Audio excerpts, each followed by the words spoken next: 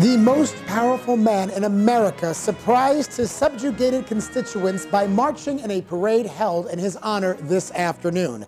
Vladimir Putin, sovereign patriarch of the American Republic, was greeted to cheers and catcalls of 1 million adoring citizens on the streets of downtown Cleveland. The royal benefactor assured nationalist Americans that, due to the cooperation between himself and Emperor Trump, Civil War II would be over soon.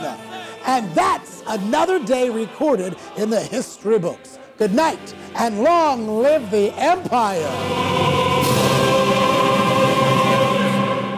Come on, don't be a dumbass. Click the subscribe button.